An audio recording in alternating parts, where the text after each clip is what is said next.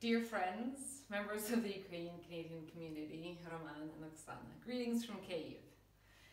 First, let me start, Waschuk, by thanking you and the UCC team for organizing this tribute for Roman and Oksana and for asking me to be a part of it.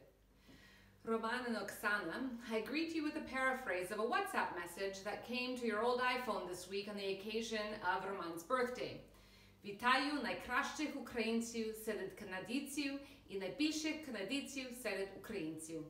It is an honor to pay tribute to your work as Canada's representatives-in-chief in Ukraine, especially since I've spent the last 2 months absolutely amazed by the depth and breadth of the relationship you've left behind.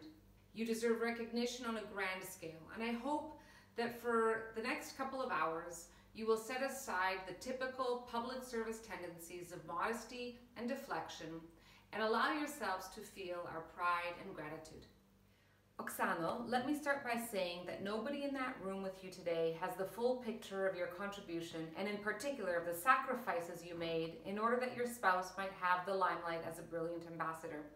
You are also a leader in your own right, heading among other things the Ambassadors' Spouses Association, as well as the Canadian participation in the International Women's Club of Kyiv events.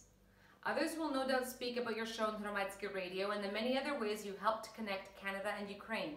But let me thank you again for all the unseen and unsung work you did in support of Roman's role.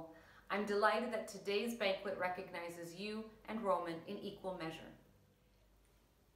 As for you, Romana, there is no way to encapsulate what you accomplished for the Canada-Ukraine relationship over the last 5 years. Every single aspect of it has expanded dramatically. Under your leadership, Canadian police and the Canadian Armed Forces have become fixtures here, showing Ukrainian society what democracy, respect, leadership, gender equality, and true alliance looks like. Our development programming was made more agile and responsive, and we demonstrated to the donor community what it means to truly partner with Ukraine on reforms. Under your ambassadorship, CUFTA was negotiated, signed, and ratified. There are now more Canadian fish in Ukraine and more Ukrainian shoes in Canada. You also brought these two countries into better knowledge of each other. Here you were particularly distinguished in your way with words.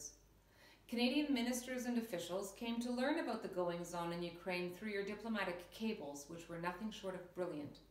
You must know that back in headquarters, your reports were read for their literary flair and lessons in history as much as for their incisive analysis of geopolitics.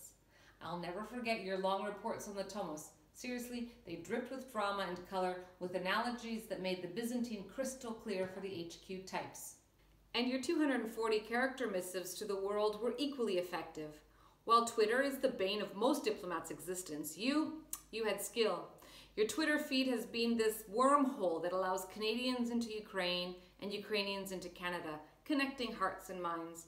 Your tweeting showcased the best of Canadian diplomacy: witty, multilingual, multi-identitied, learned, passionate, wise, quick, and incisive, and also really bad at driving a car through the mud.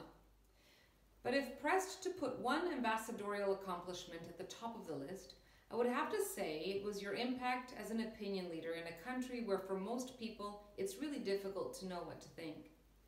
One of your former colleagues here in Kyiv said to me the other week, "Oh, Roman, he was a leader here.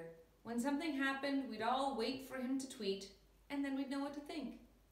Another young Ukrainian person once said about you, "Це людина, хто знає все про все."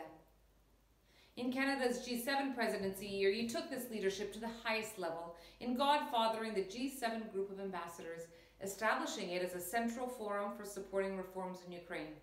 You made multilateralism meaningful and practical in Kyiv. 2 years later, it remains a go-to forum for government, civil society, and the business community.